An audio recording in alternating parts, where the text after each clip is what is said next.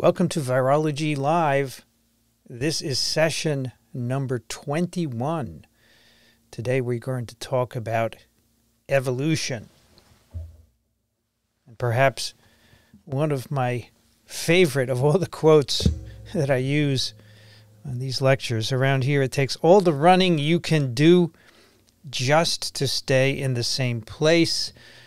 And that, of course, is from Alice in Wonderland. And it is the basis for the Red Queen hypothesis, which we'll look at today. I don't know, virology on this slide is looking awfully weird on my screen. I don't know why. This all begins, it begins a long time ago, but one of the first people to formalize the idea of evolution, of course, was Charles Darwin. And here is a famous page from one of his notebooks where he drew a tree, which was his idea of how organisms evolved by observing many of them in the wild, including the finches on the Galapagos Islands. And he wrote, "I think," and then drew a tree of branches where organisms are derived from common ancestors. And this is exactly what happens. He didn't know what was actually driving this. He knew nothing about DNA or genes, but that's the beginning of it. The idea that natural selection leads to the evolution of species, of course, today, including viruses. A number of years ago at a virology meeting in, where was it? London, Ontario. After the day's sessions, I was in a bar, and it was full of virologists, and one of the young ladies had this tattoo on her shoulder, which, of course, is a reproduction of Darwin's tree. And I asked her if I could take a picture. I asked her permission, and she was delighted. And there's no identifying materials here, as you can see. So what this natural selection is all about is diagrammed on this slide, and it applies to viruses. Viruses are no different from a cow or a fish or a fly.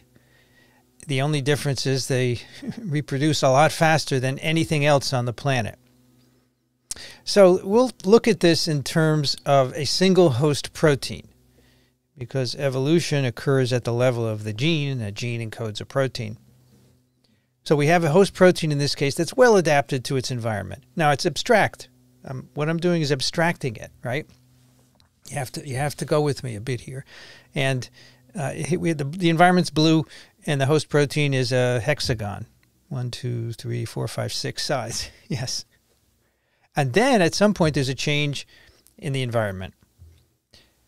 It can be subtle. It could be dramatic. It could be a new host. It could be a slight difference in pH. And this is very important to understand, that it doesn't have to be a big deal.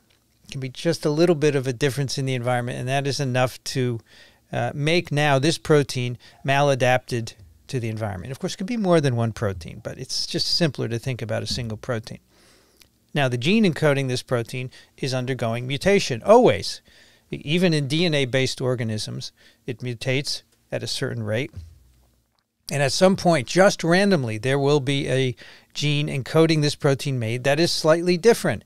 And now that slightly different protein is better adapted to the new environment, the red environment. So now it's a pentagon. That's a big change, a hexagon to a pentagon. But it's just for illustrative purposes, right? It's a very subtle change. Probably a single amino acid would certainly be enough. And this host protein is selected for, it's more fit. Let's get to learn the word fit and fitness instead of transmission. Boy, do I wish people would learn about this. And everyone says, I don't understand fitness. So you understand transmission, so you use a word that's incorrect. And you know what I'm talking about because you've been listening to me for a while now. And yes, with the Omicron variant, it's the T word is creeping back into the narrative, unfortunately. Anyway, this new protein is fitter. It's a different protein. It's not a new one. It's fitter for this particular red environment, so it persists. Offspring with that mutation are enriched, they displace the other ones. And in viruses, we can see that happening in real time for organisms that don't reproduce much. It takes many, many years to see this. Now, you can also have changes that occur that are deleterious. And they don't allow for greater fitness. They're actually removed. And that's called purifying selection. You'll see that word used often. It means we're getting rid of alleles or mutations that don't benefit. And in fact, can harm fitness, can reduce fitness. And you can see a signature of that over time for viruses. And then, of course, this particular change that makes the pentagon is maintained in this environment because it's beneficial. It confers a fitness advantage. It could also be neutral, and it might be maintained for a while and eventually lost just randomly if it's neutral. Neutral evolution, we call that. But positive selection is when a particular change is maintained because it confers some fitness advantage for that particular organism. All right, so that's what we're talking about here. Natural selection is what Darwin used. We still use that, but it's really adaptation to slightly different environments for a protein. Now, Darwin would have loved viruses. He knew nothing about them. The years that he lived and worked, we knew nothing of viruses. Why would he have loved them? Because they are the best exemplars of evolution by natural selection, the process that I just told you about, which Darwin studied in animals, can be followed in real time for RNA viruses. That's what we are doing right now for SARS-CoV-2. We are following its evolution in real time. We don't actually know the selective forces that are giving rise to the variants, and we'll talk more about that later. And don't let anyone tell you that we know why they're being selected. People are speculating, but there is as yet no experimental data to demonstrate. And, you know, the problem is that people say this is what's happening, and it's not a conclusion because we don't have data yet, and it will take some years to have the data. So we can watch it now in real time with SARS-CoV-2. Why? Because there's so many people infected, and we're sequencing so many genomes. And still, we don't know what the selective force is. We'll talk a little bit more about this in a bit.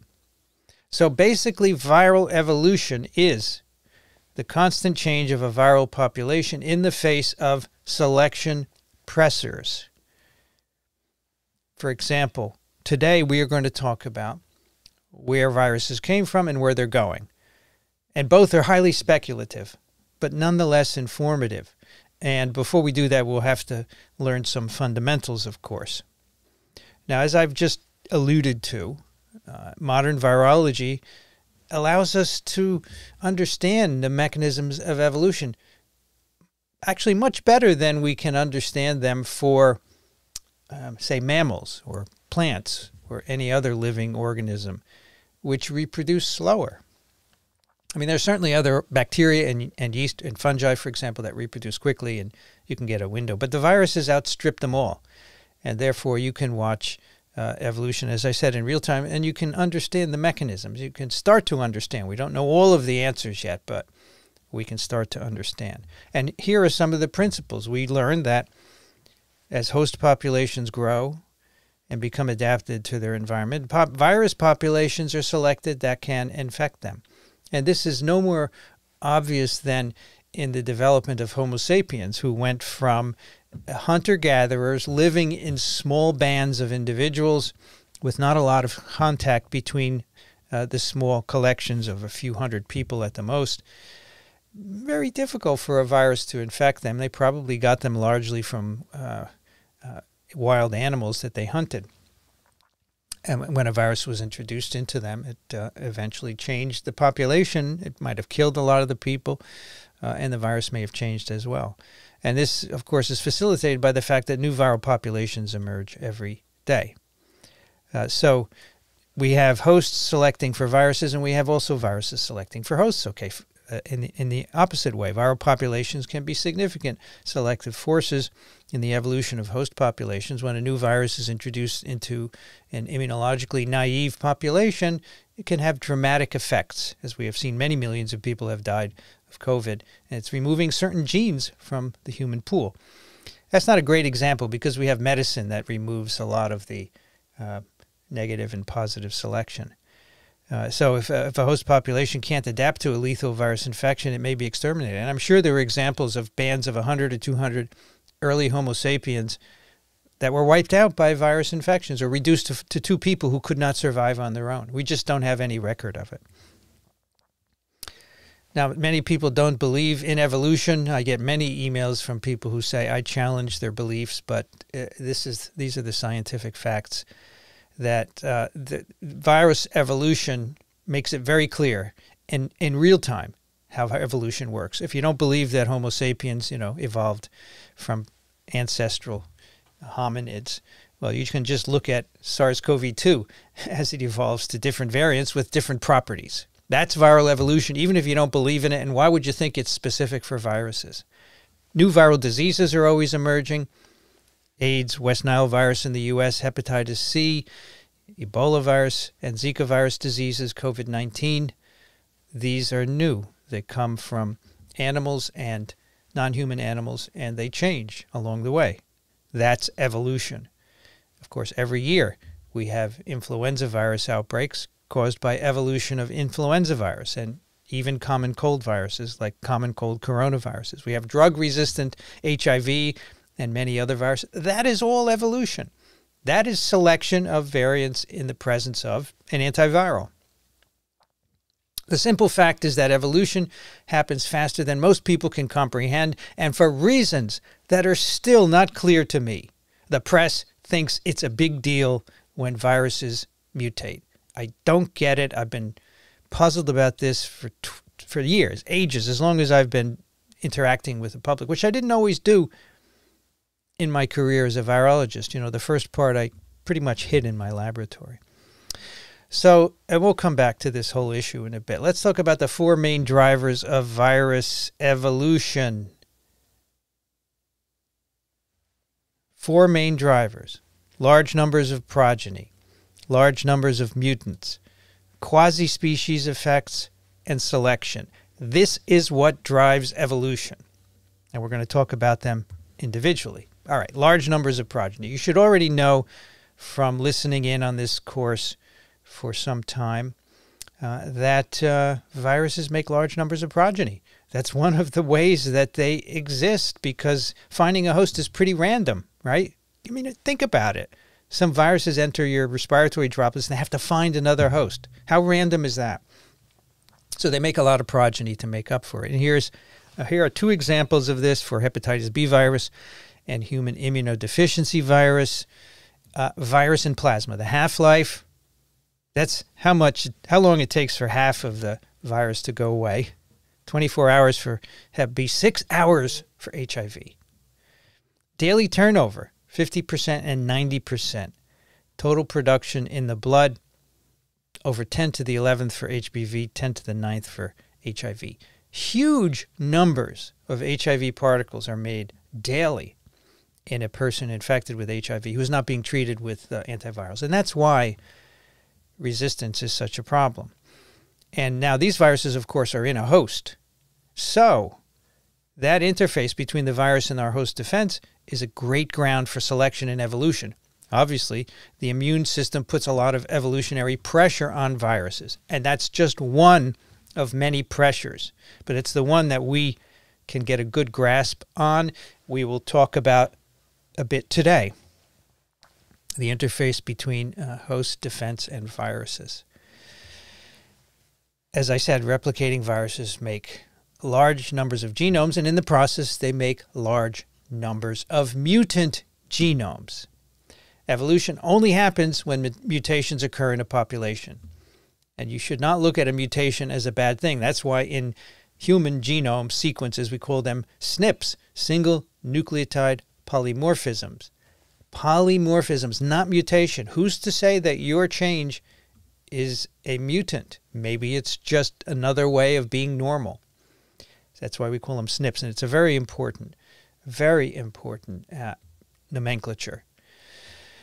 So we can only have evolution when you have mutations. I'll show you some experimental evidence for that today. And of course, every time a viral genome reproduces, mutations are produced. every reproduction cycle. Viral genomes are always mutating. Now, of course, the headline writers write coronavirus is mutating because they think that protein changes is mutation. Or maybe they don't even think about it. Maybe they think it's something that happens now and then.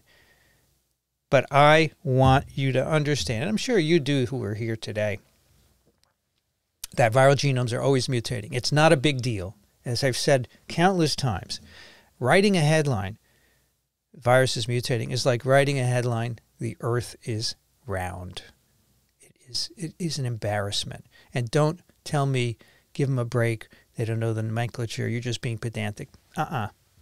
Doesn't go here in my live stream. And here are some examples I've collected over the years. This is from the 2015 Ebola virus outbreak in Western Africa.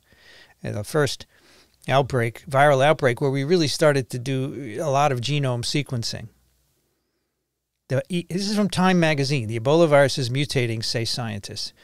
Now, I'll blame the scientists. This is what Amy would tell me to do, and she's absolutely right here. That the journalists are not making this up in this case because they say scientists. So some scientists said, scientists at a French research institute said the Ebola virus has mutated and they are studying whether it have become more contagious. Look at that. It's always this driving thing. Is it more contagious? Is the only thing you can think about? Is it more contagious? You know, there are a billion other phenotypes that matter. I just don't understand this. So some scientists said it's mutated. What they should have said, oh, we found an amino acid change in the glycoprotein, and we're trying to see if that matters. But no, they say it mutated, and then it's like it's a big deal to mutate. Here's another one, of course, from the New York Times last year. The coronavirus is mutating. What does that mean for us? I mean, they should give back their license for journalism. Of course, they do a lot of other things, but this just pisses me off to no end. This is a headline.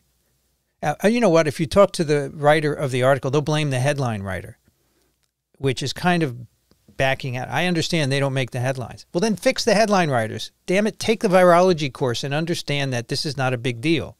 Figure out another way to say it. Never going to happen. Nobody cares except you guys. So here is an interesting graph which shows you mutation rates according to genome size. And this is from Principles of Virology, the textbook that I and others have co-authored. On the y-axis, we have mutation rate, and this is substitutions per nucleotide per generation. And on the x-axis, we have the genome size. And so at the top of the y-axis is the higher mutation rate, right? And at the bottom is the lower mutation rate, right? So this is like 1 in 100 mutations, and this is 1, whatever 10 to the 10th is. And so here the highest mutation rates are observed in viroids, which we haven't talked about yet in this course, but we'll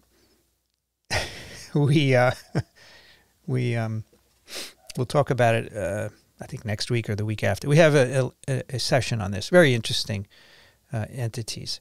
And then we have some RNA viruses here. We have single-stranded RNA viruses, plus polarity and minus. They're all mixed in here. The purple are the retroviruses. Then we have our our double-stranded DNA viruses in the open blue circles. And then down here on the right are bacteria. So this is the host DNA mutation frequency, quite low, as you can see. And it's decreasing with increasing genome size. And I think that is important because the bigger the genome, if you have a high mutation frequency, the organism will not survive because the likelihood it's going to have lethal mutations is very high. So that's why the coronaviridae are unusual, the nidovirales actually, because they have error correction. And that's why their genomes can get so big. And the smaller genomes can have higher mutation rates. Now, the RNA viruses, of course, do not have error correction, so they live at the edge, and you'll see what I mean by that in a minute. But what's interesting here also, just before we leave this, is we have the single-stranded DNA viruses, which have a higher mutation rate than double-stranded DNA viruses, which, in my view, is not understood.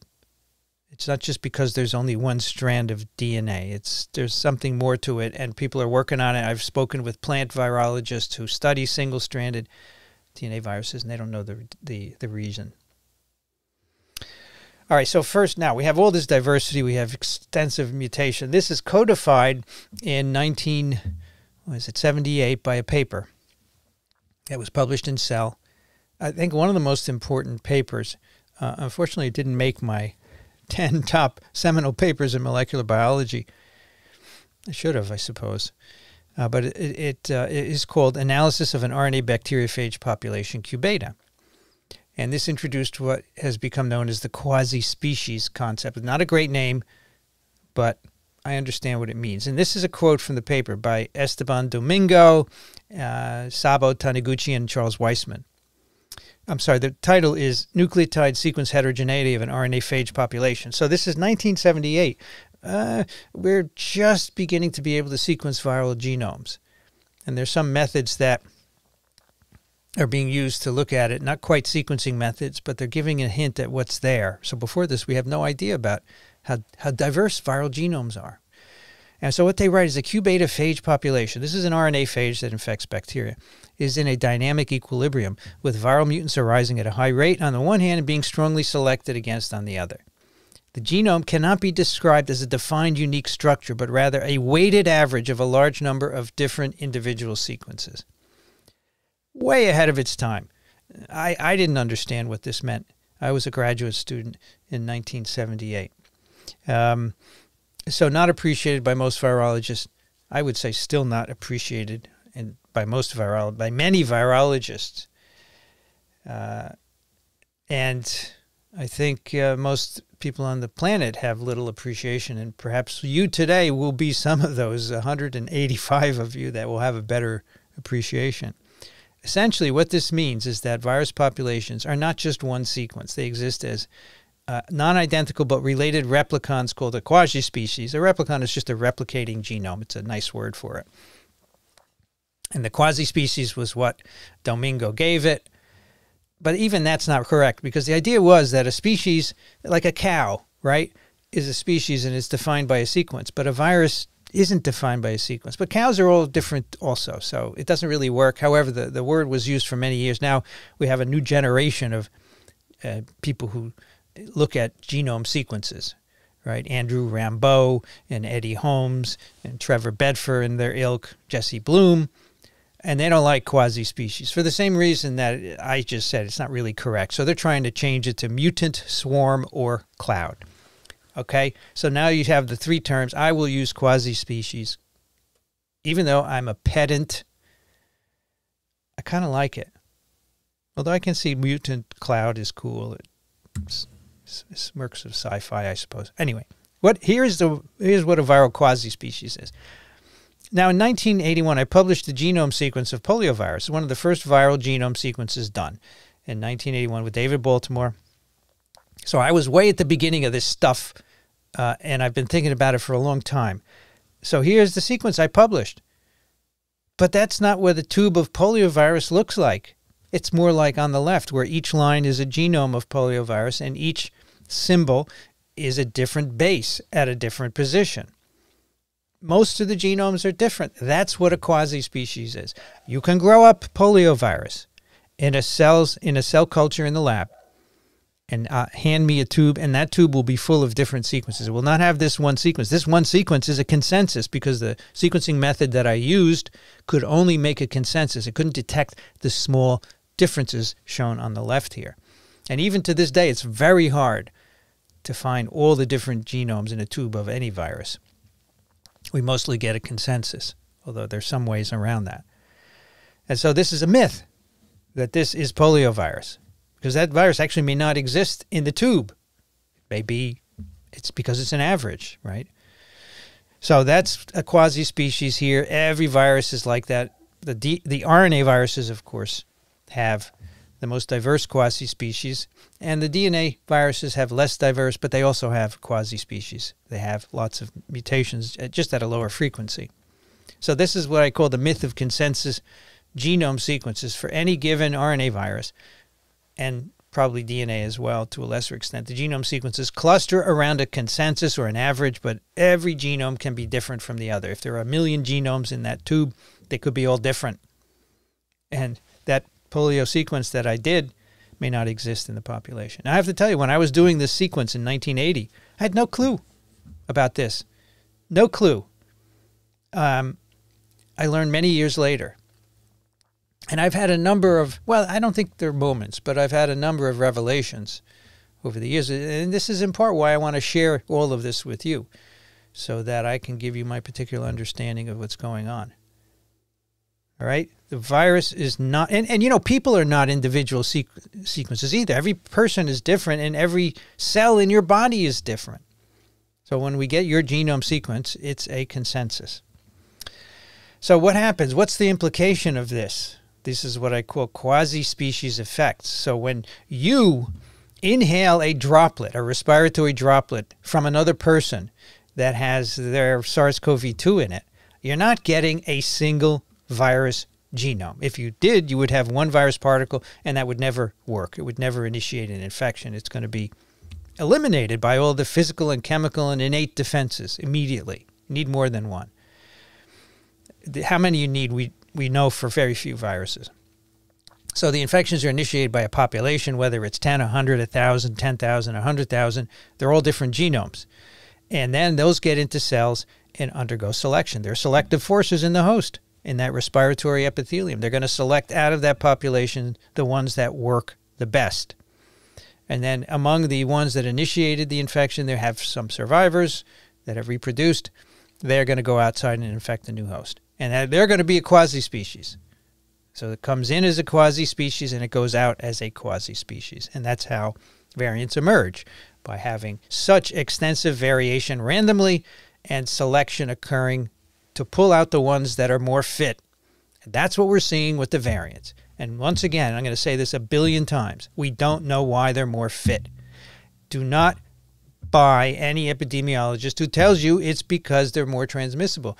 Epidemiological observations cannot tell you that. Only experiments in the laboratory. Now, the quasi-species is further expanded by recombination and reassortment, right? Mutation is not the only way to make different genomes.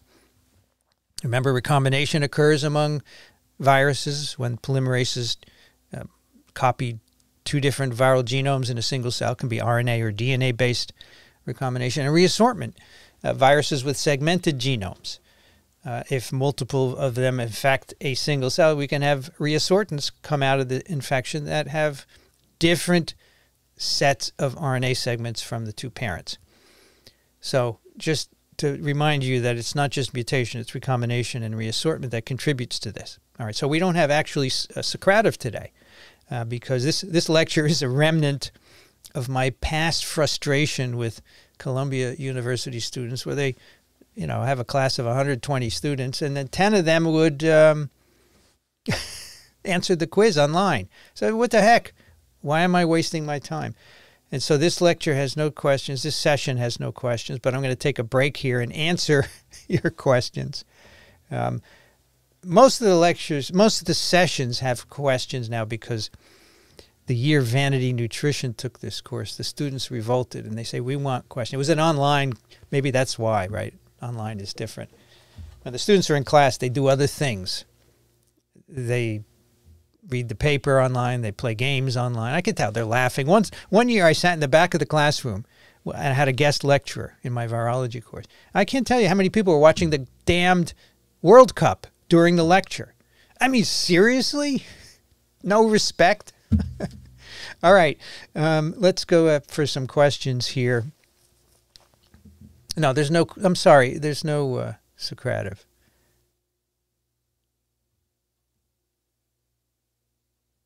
Let's see how many. Okay, let's start with this one, which is really not related, but why did I think unmasking immunity was an eye-opener? Because, I'll do this briefly. Everyone's talking about neutralizing antibodies with respect to protection against infection with SARS-CoV-2, right? We see Omicron and we do neutralization assays and the neutralization drops. And everyone freaks out. And that paper showed me there's way more to antibodies than neutralization. There are all kinds of other functions that are not captured by neutralization assays. And for RS virus, it matters. There are some cases where there are no non-neutralizing antibodies, yet the monkeys were still protected because they have antibodies that do other things. That's why it was an eye-opener for me, because I never thought the extent of it went way beyond. I knew there were some non-neutralizing antibodies, but the extent of that is really remarkable. And so I just think we need to stop focusing on neutralization assays. You know why we do? Because they're easy to do. The paper we did yesterday on TWIV, they did neutralization assays in a week on Omicron. Easy to do. The other assays are hard. So this is a thing, you know, in the world. People tend to take the easy way out. And I'm sure I am guilty of that as well. I don't mean to be critical. Okay, let's get back here. Yeah, Socrates, I'm sorry. I should have told you at the beginning. I forgot. There's no quiz today. There might be Monday. I just don't remember.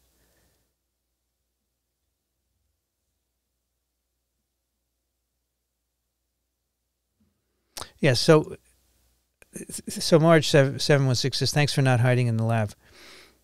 I decided many years ago to start to put my focus on communication, okay? It's not what I'm supposed to do as a research virologist. It's not, let me tell you again, it's not what I'm supposed to do. I'm supposed to stay in the lab, write grants and papers, and get a lot of people to do experiments. But I thought this would be more powerful. So this has been my experiment. I think it works. But my other career has certainly not flourished as a consequence. I'm not sad about that in any way. It's just the way it is. It's the decision I made. But I do not have a high-powered laboratory as a consequence of doing this. But I think it's important. And you know, I don't care if there are 20 people here. If there were 0, then I wouldn't do it, obviously. Are the number of changes? Oh, I was going to put a timer up here because how do I start the timer? Wait, oh, yeah, there we go. Because otherwise I'll be answering questions forever. I forgot to start the timer. Are the number of changes unlimited, or does evolution eventually reach a plateau? So we're going to actually address that towards the end of this lecture, of this session. I guess I should just call them lectures because I can't stop saying it. Viruses will keep changing as long as they're reproducing in hosts. There's the idea that there's some endpoint is absurd. There's no endpoint to evolution. In fact, evolution doesn't make a better machine. That's not the point of evolution. Evolution adapts the machine to the current situation. So the idea that there's this trajectory and we're getting better and better is wrong. And that's because we look at us and see, whoa, look at our eyes and our respiratory tracts. We evolved from single cells to this. So that's better, right? And yeah, but there are plenty of organisms that are still single cells and they've been really successful. Okay, so it's not a trajectory.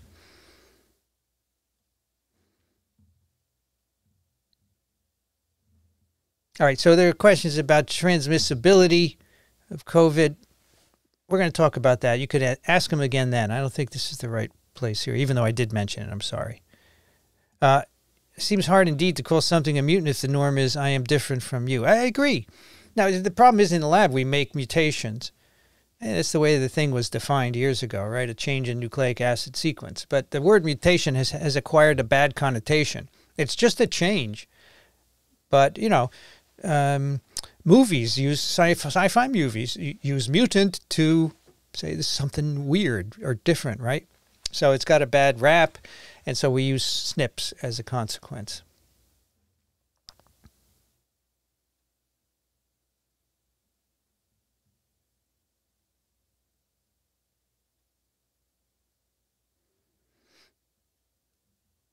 Now, this is a very philosophical. Viruses prove life on Earth is meaningless. Bits of nucleic replicating just because they can. So Lex Fridman asked me what's the meaning of life. I said there is no meaning. It's a random event, and we happen to be an interesting species because we have sentience, we can think, and we can do amazing things, right? Like live streaming. Ants can't do that, but ants do amazing things too in their own way. And every organism is amazing in its own way. So this evolution, even though it's random, is pretty cool. So I wouldn't say it's meaningless because I just look at it and I'm blown away, right?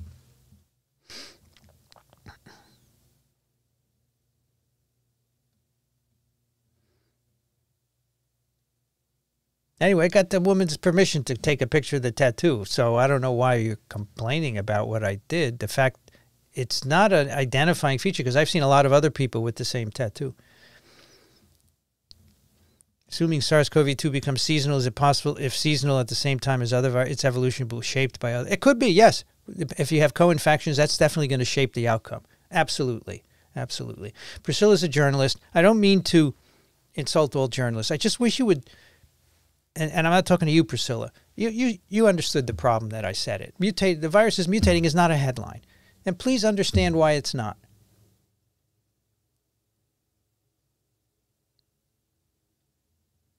Evolution is an incredibly tricky subject, constantly going through refinements and revisions.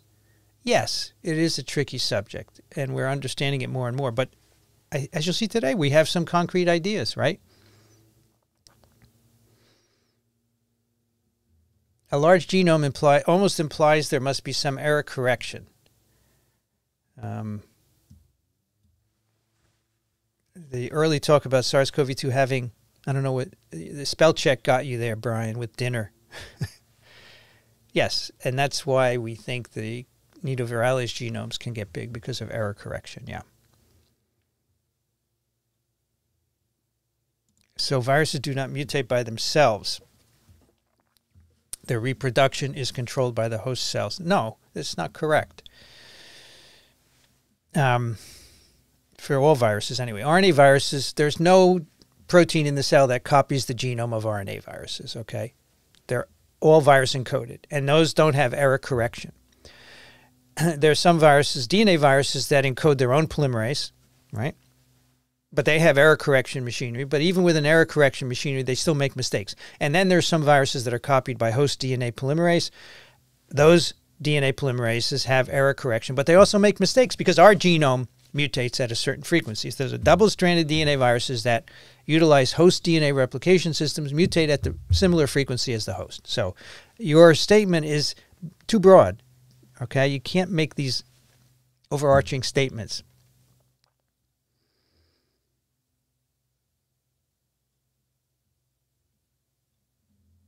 Why isn't it so obvious why single-stranded DNA? Well, so go ask a person who works on them, and they won't say because there's just one strand, all right? It's more than that.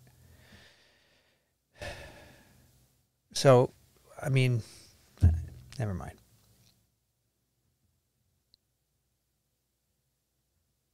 A weighted average of a genome. The point is that when you do a consensus, you have a method that will not show you a difference, say, if there's less than 15% of the population difference at a particular position. So that gives you the consensus.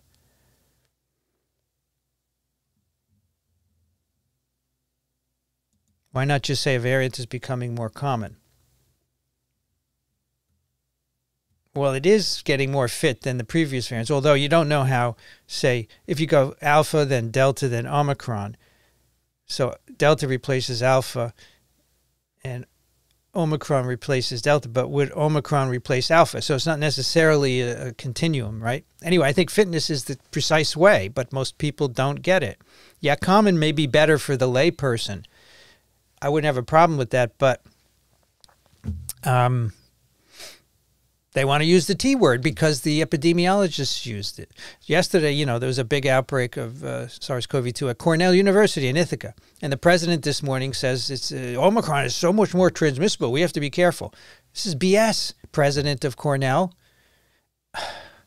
That's because the WHO says it's more transmissible. That's the word they use. Yes, I'm sorry about the dog. I'm home because I had a doctor's appointment this morning, and I wasn't able to get into New York in time. So I'm at home, and you'll hear dogs. You will hear. This is very embarrassing. My wife hired people to blow the leaves off the lawn because I don't have time to do it, and they're making noise too. Sorry. 2 minutes and 30 seconds. Nidovirus also makes errors making, for example, subgenomic. This also means the proteins are also different in the population than... Yes, that's correct. The mRNAs can be different as well, and those wouldn't be heritable, right? Yep.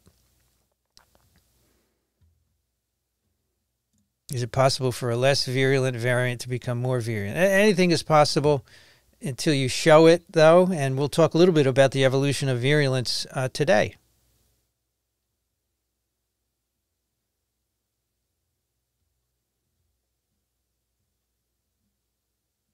Darwin's evolution works on a living organism.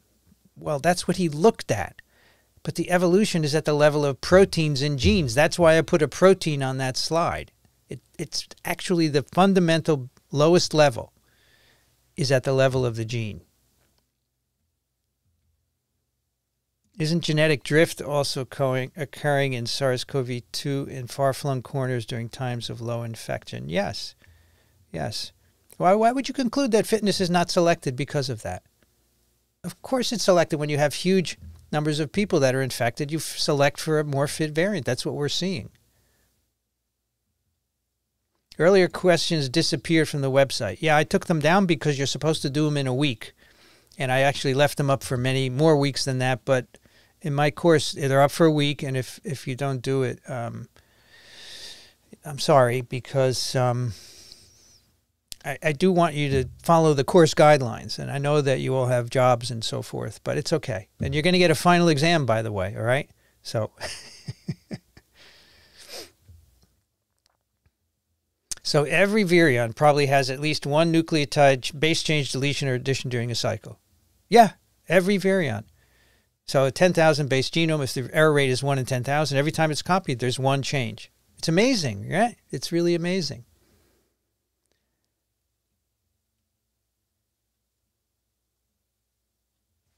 And I'm a daily turnover number for SARS-CoV-2. I'm not aware of it. It may be known. That's a great question. But, you know, it's tough to do because the viruses I showed you, HBV and HIV, you can just take blood and measure it. And there's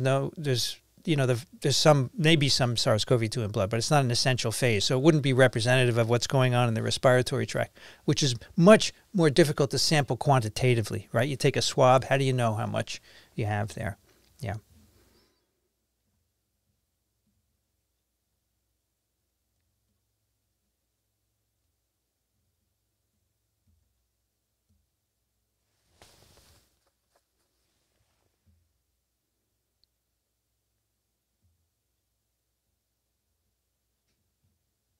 Does every cell division in humans also create mutant? Yeah, of course.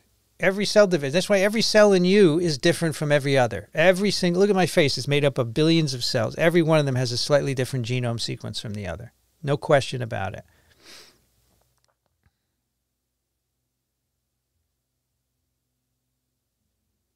Many of you are thanking me for doing this, and I appreciate it. I don't do it so that you will thank me. You realize that. I do it because I love it, and I love seeing people learn. I got that in the class at Columbia for many years, and I love it online. When people learn something, there's that eureka moment. Oh, I get that. That, to me, is the best thing that I can do. So I don't regret not being a high-powered research scientist. And thank you, Renzo, for pointing that out. Renzo and I communicate on Instagram a lot. And yes, the point of doing this live stream is that I could answer your questions. It's not me just talking, which is mostly what I do in class, because in class the students don't ask many questions. I don't know why. They're scared. But, you know, we have 75 minutes, so it's very tight. And here, there's no time limit, although I do like to keep it to 2 hours because I have, you know, respect for everyone's time and the moderators and so forth. So let's do one more here, and then we'll move on. Is there a theoretical upper limit on the possible size of a genome? So that's a great question. For many years, it was thought to be about 30,000, for RNA viruses, it was thought to be about 30,000 bases. And for DNA viruses, it wasn't very big. But then we discovered giant virus genomes, and what is it, 2.5 million base pairs now that could be. It's probably I don't know what the theoretical upper limit is. It depends on the capsid, right? The capsid has to encase the genome. And for the RNA viruses, it was thought to be about 30,000. And then viruses were found that are much bigger in the coronaviridae, in the nidovirales. So I think the upper limit now has been calculated to be about 1 to 200,000 bases for RNA alone. But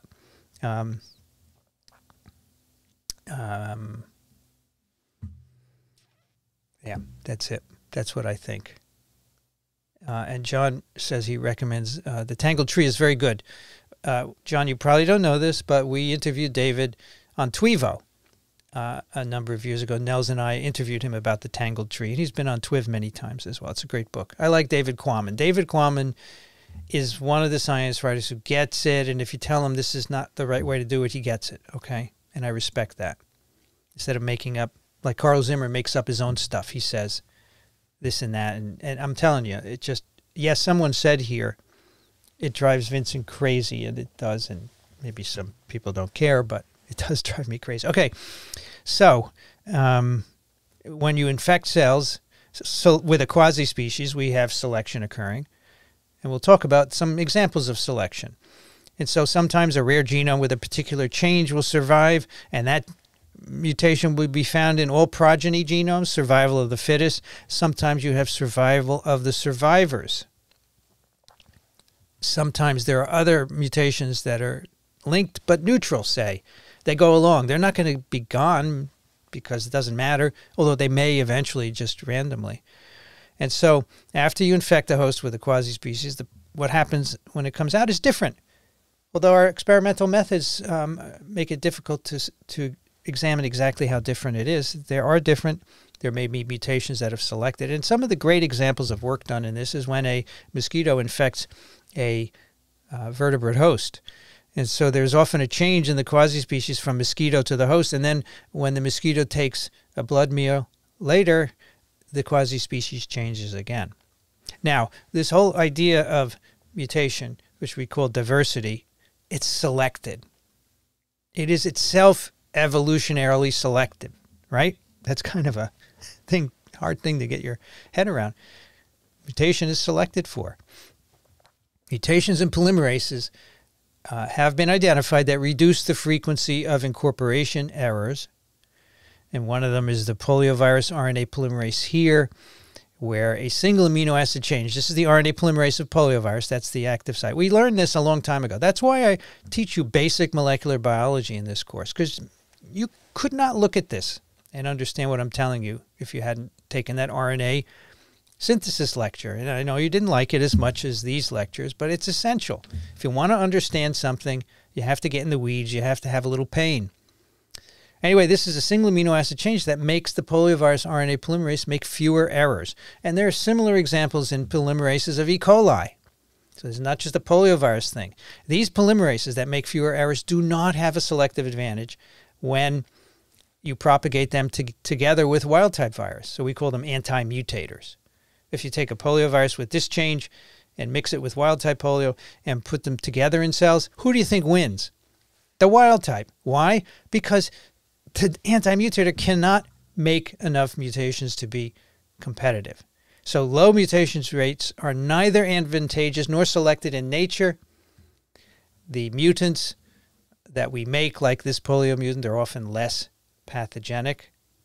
So we conclude that high mutation rates are in fact selected during virus evolution. Mutation is good for viral populations. Another reason not to make the viruses mutating headlines, because it's good for viruses. May not be good for us, but it is good for them. Now, we have to introduce a concept called the error threshold. And I think you get this, right? I've just told you mutation is good, but you can't have too much of it, right? I mean, red wine is great, but you can't have too much of it. Same thing with mutation. You have to have a balance between genetic fidelity and the mutation rate. What do I mean by that? You have to make an organism that works, and it has to be fit. And that limit is called the error threshold. If you go above the error threshold, it's simply the number of mutations per genome. You lose infectivity, and that's it. You're gone. And if you exist too far below the error threshold, you cannot make enough mutations to survive selection. Okay, that's a very important concept. RNA viruses evolve close to the error threshold. DNA viruses are far below it. RNA viruses live on the edge. That's why I love them. They live on the edge as defined by this error threshold. Okay, let's explore this a bit. I'll show you some evidence, actually. Here's some experiment with a DNA virus. We have a cell culture infected with a DNA virus, and we add to the culture a base analog called 5-azacitidine. And it's a modified form of cytidine, and that's cytidine right there. And you can see that this is actually azacitidine. It has extra nitrogens in the ring. It's incorporated as a C, but it templates as a T. So when aza-C is in the genome, when it's put there, and then later when it's copied again, it doesn't look like a C to the polymerase. It looks like a T, so you get G to A mutations or transitions. Essentially, what you can do is increase the mutation rate of the genome by adding this to the culture by several orders of magnitude. And in fact, it doesn't affect virus reproduction. So you can increase the mutation rate of this DNA virus by several orders of magnitude, 10, 100, maybe 1,000-fold, and it doesn't affect virus reproduction. But when you do a similar experiment with an RNA virus, the best you can do is increase the error frequency per genome 2 or 3-fold, because beyond that, the virus loses infectivity. That's what I mean by RNA viruses living at the edge, living just below the error threshold. So here's the experiment with an RNA virus, poliovirus. The mutagen here is ribavirin. One of the ways ribavirin works, it's a base analog. It's incorporated by the polymerase, and it causes mutations to occur in the genome. So here we have an experiment where we're looking at the specific infectivity of the genome versus mutations introduced by treatment with ribavirin. So what you do is you treat with increasing concentrations of ribavirin, and then you infect cells, and you take what comes out, a virus that comes out, and you sequence the genomes, and you see how many mutations there are in them. So you see when you have no ribavirin or very little, there are no, there's, no ribavirin, of course, there are no mutations. You have 100% infectivity. And if you have one mutation, really no effect. But here, 2 mutations, you've already plummeted below 40% infectivity. And 7 mutations is almost nil. So this is the evidence that RNA viruses exists just below the error threshold. And that's probably one of the ways that drug works, pushing viruses over the error threshold. Now, another important aspect, which illustrates the importance of a quasispecies, is a genetic bottleneck. And let me explain what these are. Extreme selective pressures on small populations that result in a loss of diversity. You accumulate mutations, and you lose infectivity. So here's the experiment. You do a plaque assay with an RNA virus, and you pick a single plaque. Right? There's agar over this, and so you can take a pipette, plunge it into the agar, you get the virus, and then you take that single plaque and do another plaque assay on it. You don't grow up the virus from the plaque. You simply mix it in with buffer, and then you do another plaque assay. You pick another plaque, and you do it. You keep doing that. So this is called plaque-to-plaque passage. And what you find is after 20 or 30 of these single plaque amplifications or plaque-to-plaque passages, you end up with a virus that can barely grow because they're markedly less fit. Fitness, this is all about fitness. That's how we quantify virus growth in a population. So what happened? It's the same environment, right? It's the same HeLa cell, it's the same media, even could be the same person doing the plaque assay. What's the selection pressure? Why do we lose fitness? Well, there's an answer. And the answer is the bottleneck, because what you're doing is restricting viruses to whatever is in that single plaque, maybe 10,000 or a few thousand viruses in a single plaque. So that is causing the loss of fitness. You know, you take a bottleneck, right? You have a parent population of viruses, and, you know, there's a thin neck, so you can only get a certain number of viruses through it. It's a reduced fraction of the whole population. And so you can grow this up and keep doing this over and over. And this is sort of like having a plaque-to-plaque passage. You are restricting diversity to the few thousand viruses found in a single plaque. And so this actually is a process that was described many years ago by a geneticist, Muller. He called it Muller's ratchet. And he was studying asexual populations, not viruses, but there are plenty of asexual cellular populations out there that accumulate deleterious mutations. It's the same thing. Asexual division doesn't allow for diversity in the genome. And RNA viruses are in a similar position. They exist close to the error threshold. That's the first part of it. And if you restrict the passage to these founders in a single plaque, even though you're not applying any selection, the number of mutations, of course, accumulate with each reproduction, but there's not enough population diversity to rescue those mutations. That's why fitness decreases. So if you had a large virus population, then you'd have plenty of mutations to rescue any deleterious ones that might be present. But here you're restricting the passage to very few viruses, and that's the problem. It's the restriction of the virus to a small number. And that's the ratchet metaphor describes this very nicely. You know what a ratchet is, right? It's a wheel that can only go in one direction. Each of the new mutations works like a ratchet. It allows the gear to move forward but not backward.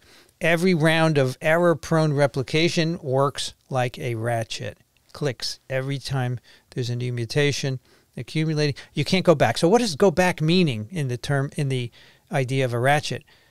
That means having a big population so that if you have a mutant genome here that can't work, there's another one in the quasispecies that will work. So that'll work. That'll replicate. You don't have that advantage here. You've reduced the diversity of the quasispecies. So that's why this bottleneck occurs, because you're interfering with the quasispecies, which you can also interfere with by making polymerases that are anti-mutator, that make less mutations, or you can do this experimental alteration by doing the plaque-to-plaque fitness. So here you can look at it, the initial population. You know, if you grow the whole population in cells in culture, you will have so many mutations to sample that you won't have a fitness effect in culture. But if you pick a plaque, so now we pick a plaque which is derived from, say, this one virus here with 2 stars and a triangle, now the diversity is very restricted. You can see because all these genomes have those 2. They have other mutations that have arisen as a result of error-prone replication, but they do not have the diversity of the quasispecies. You've bottlenecked the populations, you accumulate mutations, all these other changes accumulate, and you lose fitness because you can't rescue them. You cannot rescue them by the population diversity. It's an example of why the quasi-species is important.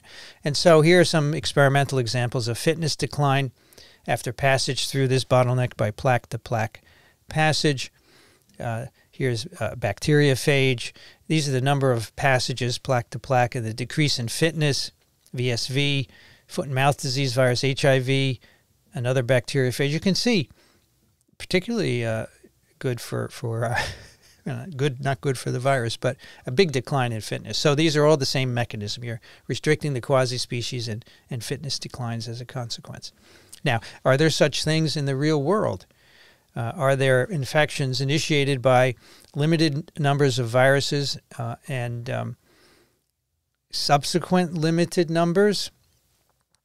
Well, there are certainly infections initiated by limited numbers of viruses, like aerosol transmission, right, or droplet transmission.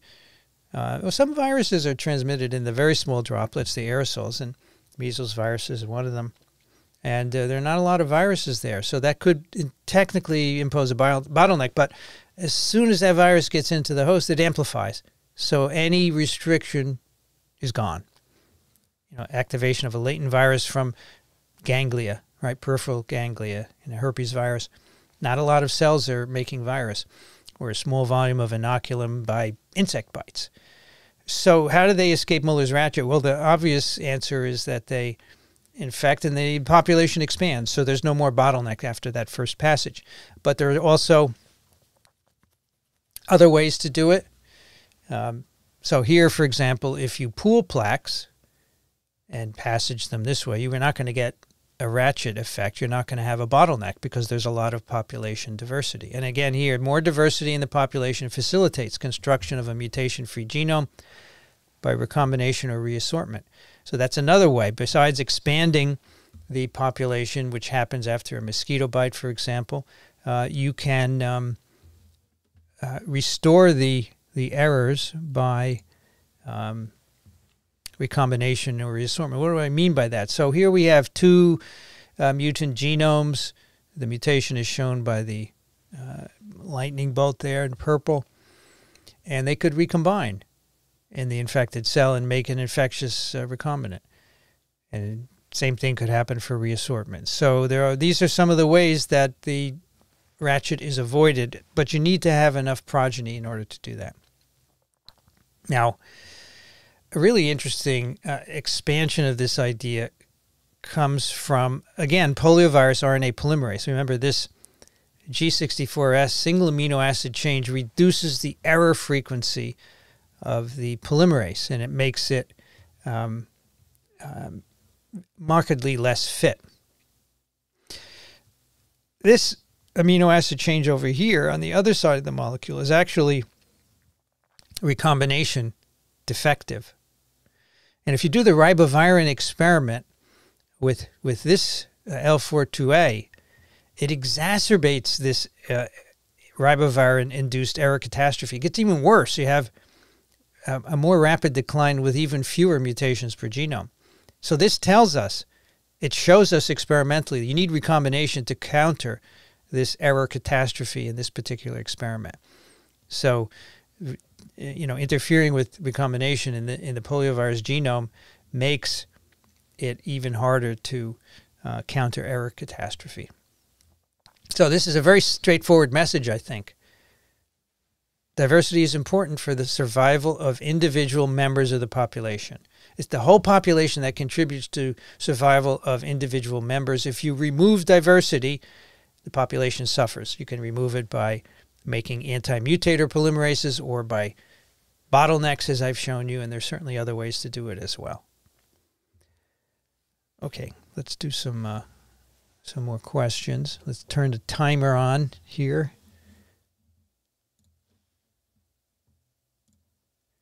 And let's see, we went...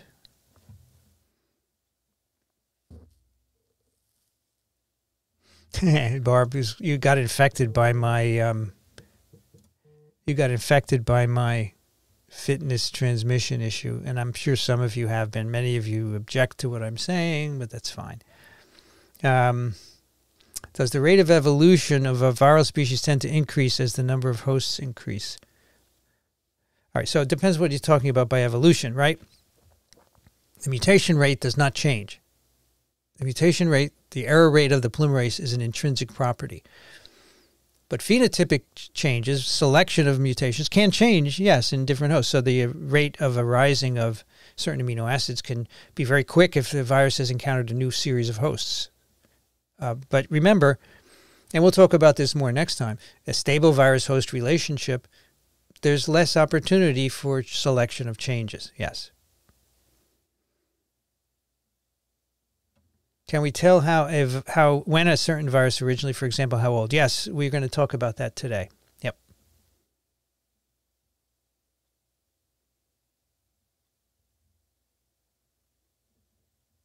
RNA viruses are not copied by the host cell. They're copied by their own polymerase. I just said that. What, are you watching the World Cup? Just kidding. For a non-scientist, wrapping your brain around continuous mutation is just as hard as wrapping your brain around quantum mechanics. Nothing is ever static. Maybe I find quantum tough, but I mean, mutation happens all the time. That's it. Consequences may be hard to understand. Can you be infected by multiple variants? Sure. It's just a matter of encountering them. Of course, some of them, if Delta predominates, there's nothing around. And now you have both Delta and Omicron. So it's possible until Delta's gone. So WHO uses the term incorrectly. So that's my contention, is that they're not using it in the virological sense. They're talking about movement of a virus. What is the word that someone used? I can't even remember. Through a population. So they're using that as transmission. But mine is, see, transmission is a property of human behavior and the virus. And they can't figure out what the virus is contributing. And I want to know it because it contributes. You can reduce the R0 to below 1, and that stops the outbreak, right? But you're not changing the intrinsic transmissibility of the virus. I think that's the best way to explain that.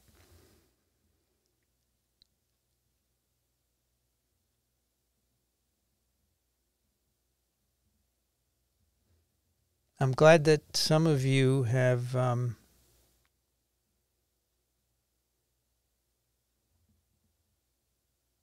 there's no such thing as a random point mutation. All right, well, that's fine. You can believe that. I have been studying mutations for years. Certainly, they're randomly inserted by the polymerase. If you know what controls their insertion, I would love to know, but we don't know if that's the case. Thank you, Scoyster, for your contribution. Really appreciate it.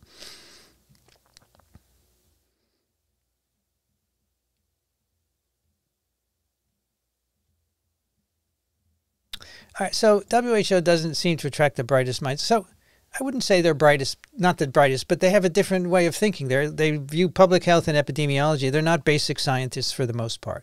So they don't think the way that I do.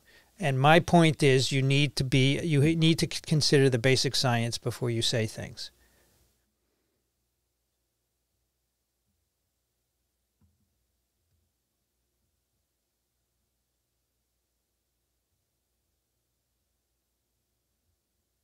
Everyone in the U.S. needs to have this understanding of adaptation and fitness versus transmission. The problem with this country and the world is that we don't understand science. Amen, Dr. Balananda. I don't know how to do it. I'm doing my best, right? I'm doing my best. Are we now into COVID-19 3 rather than a new variant? Well, SARS-CoV-2 would be a strain, right? So we have to see. We have to do lab experiments to see what are the properties of this virus that make it different.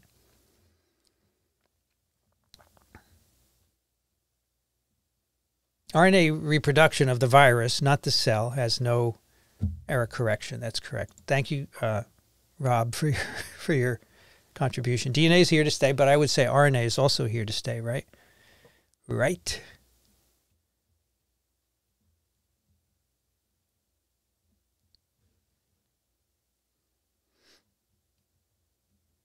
Is ribavirin tested? I think so. I think it was tested a long time ago, but I don't recall the outcome. You can easily look it up. Yeah. Yeah.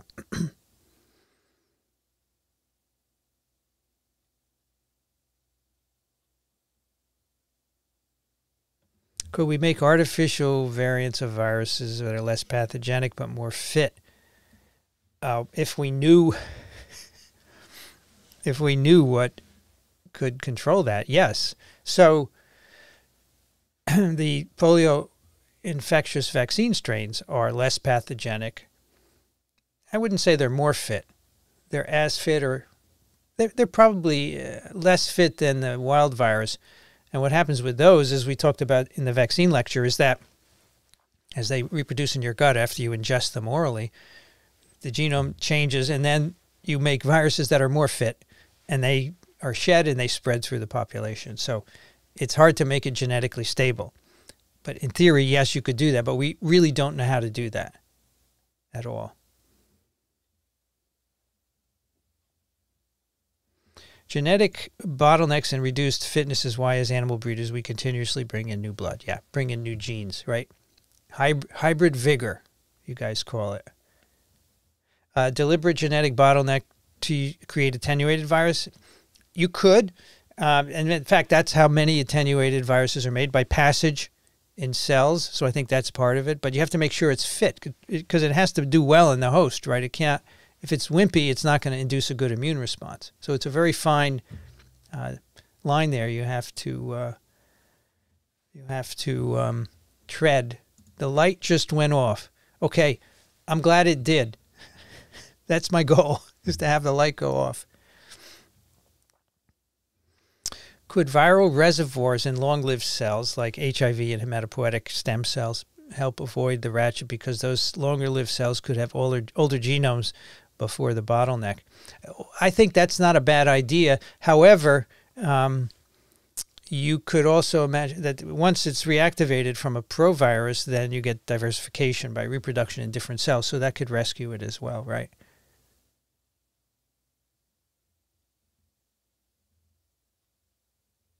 Are there meds for HIV that freeze its mutations, therefore reducing fitness? No, none of the approved meds do that. No.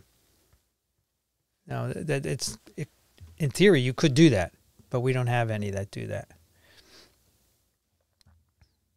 Is replicative fitness related to which virus instance gets attached to a host cell and pulled in? In part, but every step of the virus cycle. Please understand this. Every step of the virus cycle, because they all engage host factors. Every step is subject to fitness selection, not just the receptor. But that's what everyone thinks of because, yeah, you have to bind a receptor and get in. And it's the first event. But there can be subsequent events as well.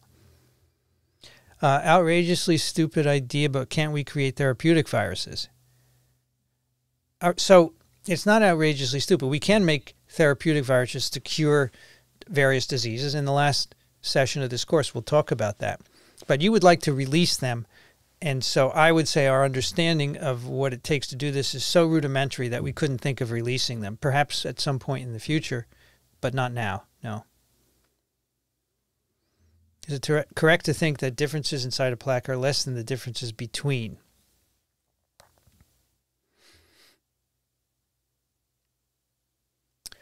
So in a plaque-to-plaque passage, I don't know why you would think that, because you're having the same amount of amplification, so I would think not.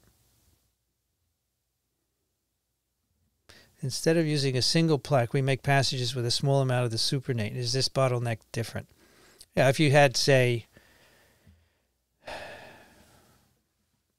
10,000 virus particles, you could do the same thing. Yeah, you could do the same thing. So an unknown number of non-infectious quasi-species debris might be what shows up in the CT of RT-PCR for COVID-19 for both vaccinated and unvaccinated. Absolutely. Absolutely. There you go. The light bulb went on. That's why these RT-PCR tests are not terribly informative, especially comparing vaccinated and unvaccinated infected people and doing a single time point. Maybe if you had multiple time points, it would be better. And yes, we're going to talk about viruses as therapeutics in the last session of this course, for sure.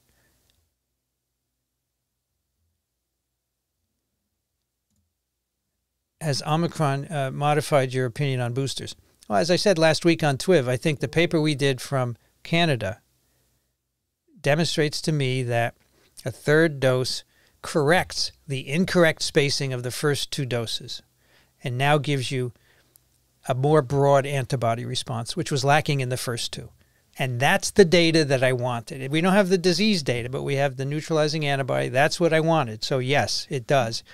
But there were no such data before. And so, how many amino acid changes are there with this variant? So there are a lot of changes in spike, over 30, but then there are they're in the RBD, they're in the N-terminal domain of spike.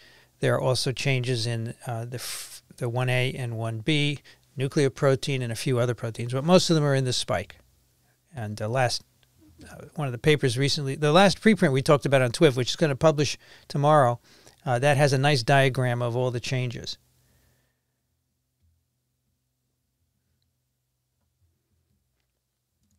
Could transmission be one measure of fitness, but one that is easier to measure? So fitness can be, we're going to talk about this in a slide, but fitness can be a consequence of changes in many functions, including transmission, but not necessarily only transmission. So I don't think we should use transmission. We need a better word. I use fitness, but not enough people understand it, so we do need something better. When will evolution stop? When genomes stop replicating, both viral and host, then it stops. As long as their genome's replicating, it keeps going. So the original wild type is already mutating. Yeah, that's a good point. What is wild type? Yeah, it's whatever you define it, right? Because obviously your wild type is going to be different from mine. Good point.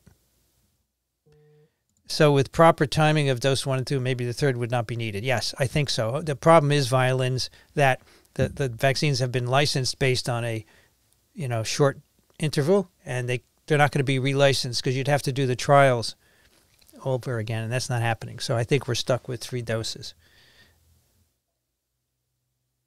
Is there a species in the world with ceased evolution? No, not that we know of. Not that we know of. Of course, maybe we have less evolution than others, but no, I don't think that we know that at all. I doubt it, right? Okay, our timer's up. Cool. That works. Go back to slides. All right, and I will give you some examples of selection. And the easiest ones are immune-based because it's easy to measure. So selection of mutants resistant to antibodies or cytotoxic T cells. We can do that in the lab. And you have, say, an individual making antibodies and T cells. You make a lot of viruses. Among those viruses, there's going to be one that's resistant to antibodies or T cells. And if that is fit, it will spread to another host. And this is what happens with influenza virus all the time. And we call this drift or shift. Drift is copying errors in immune selection. Every time the genome replicates, if you make an amino acid change in the epitope that the antibody recognizes, then you can have reduced recognition. Or you can have shift, which is a major change in the spike of influenza virus. It usually happens after reassortment. So influenza viruses, just to remind you, we classify them by antigenic composition by serologic testing of the hemagglutinin and neuraminidase, those 2 spikes in the virus particle. And we designate them as H, X, and Y, like H1N1 and H3N2. So there are 18 different hemagglutinins and 11 neuraminases that we've discovered so far. 17 of the hemagglutinin-bearing viruses can infect birds. The 18th is a bat influenza virus, and only H1, H2, and H3 hemagglutinins can infect and transmit between people. So right now we have H1N1 and H3N2 viruses circulating, no H2N2s. So antigenic drift, we've talked about before, are single amino acid changes in any of the epitopes to which antibodies bind and neutralize infectivity. So here's the hemagglutinin protein, and in color here are the different epitopes, which means these are where antibodies bind. And one amino acid change, which arises randomly in the infected host, could allow that virus to now not be neutralized as well. It will consequently be fitter than the ancestral virus, and it may spread through the population. SARS-CoV-2, of course, is undergoing antigenic drift. We didn't know this was going to happen because previously we didn't have much evidence for antigenic drift in coronaviruses, at least those that infect humans. But here's the spike protein, of course, of SARS-CoV-2. There it is in its 3-dimensional structure, and here is ACE2 in red binding to the receptor binding domain. And as you know, these changes, amino acid changes, N501Y, K417N, E484K, these are famous amino acid changes present in multiple variants that have arisen and apparently been selected for. Why they confer a fitness advantage, it may be that they can evade antibodies, but it may also be other reasons that we haven't sorted out yet. And I think it's too early to say definitively that this selection is immune-based. And you can look at these sequences by variant over time. This is a lovely page in Our World in Data where they're looking at analyzed sequences in the preceding 2 weeks in each country that corresponds to each variant. So you can see South Africa, for the past 2 weeks, 100% of all the sequences have been Omicron in red. And Omicron is penetrating through other countries as well. As you can see here, it tells me this is a very fit virus, and it will probably displace Delta, which was the previous fit virus in many countries, as you can see by this colored bar here. But again, why these variants are more fit, we don't know. Obviously, the antibody changes are making a difference. There are some changes in the receptor binding interface that could affect affinity, but I think we need to do the experiments to find out what those changes mean. Now, a similar thing happens for influenza virus and SARS-CoV-2. I've shown you this before, I think, but it's worth repeating. This on the top is global variant tracking of SARS-CoV-2. And again, the percent of that particular variant with time from January 2020 to March 2021. And you can see how some variants initially predominate and others displace it, right? Same thing happens with influenza virus, H3N2, H1N1, the B virus. You have continuous replacement, emergence of new lineages and replacement. And we think these variants arise because they are antigenically able to evade antibody, because there are changes in the epitopes. We don't know if that's the case for SARS-CoV-2. Those experiments need to be done. I mean, there's certainly less neutralization in the variants, but why this is making them more fit is not known. And don't let someone tell you it's known. It's not. It's got to be sorted out. But I've said this before. Let me say it once again. No one in the flu field ever calls these variants more transmissible. I don't know why there's a difference. They are more fit because they evade the antibodies. No evidence for increased, I'm talking about increased intrinsic transmissibility of the virus, and it's the same for SARS-CoV-2. You can also have reassortment giving rise to new variants, and the influenza viruses exemplify this. Here are 3 recent pandemics. I don't know if 1918 is recent, but 1918, 1957, 1968. The 1918 pandemic caused, we have the genome sequence, and each of the segments seem to have been derived from an avian influenza virus. The reservoir of influenza virus is largely in birds, particularly aquatic birds. And then that virus, after the pandemic, circulated in humans until 1957, causing yearly outbreaks, but not pandemics. In 1957, the H2N2 virus caused a pandemic, and it had an HA, a neuraminidase gene segment, and a PB1 segment from a different influenza virus from birds. And so the HA and the NA, of course, no human was immune to either of those or had any immunity to those spikes. And so that's why this virus caused a pandemic. It somehow made its way from birds. It reassorted somewhere, and we have the red segments from the H1N1. So those are from human influenza viruses. But these yellow ones came from an avian influenza virus. And, it depends on contact between the birds and people somewhere. And in 1968, another pandemic virus emerged, H3N2.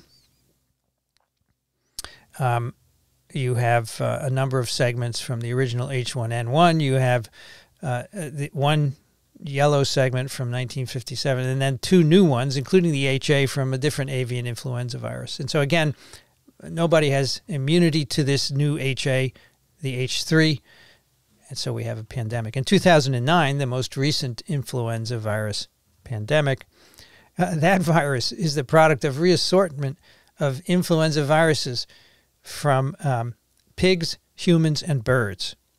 And so you can see the colors of each segment showing its origin in influenza viruses that infect Eurasian swine. There's a big swine industry in the world, and many countries ship swine back and forth. The classic swine, H1N1, actually arose in 1918. This virus also went into pigs at the same time, so that's a consequence of that. These still circulate in pigs. Human H3N2, avian virus, which made some intermediate reassortments, and finally the last one. So this is just amazing. And, the increasing number of pigs and birds that we raise for food increases the likelihood that this is going to happen. All right, so now let's turn to let's go back to Alice in Wonderland. Around here, it takes all the running you can do just to stay in the same place. Our ability to sequence genomes of both viruses and hosts now allows us to look at the back and forth between viruses and hosts. And these are called host virus arms races, or Red Queen conflicts. So, why Red Queen? Well, because Alice and the Queen, around here takes all the running you can do to just stay in the same place. That's what happens here, as you'll see. So let's say we have a virus and there's a host antiviral protein. The host protein is a good fit for the virus. But as you know, viruses can change and evade the host protein, but then the host will change in turn. It will take longer, but the host can change. That's viral and host evolution. That is the host virus arms race. And we can see it. We can see it by sequencing host and viral genomes. For example, here is a primate phylogeny, right? The relatedness of different primate species. We can take a gene and look at the sequences of the ortholog in all of these species. And we look for evidence for positive selection. That is, codons that over this evolutionary tree seem to be maintained. And the idea would be they're positively selected by a virus. So then you could identify lineages in which positive selection occurs and even the amino acids involved.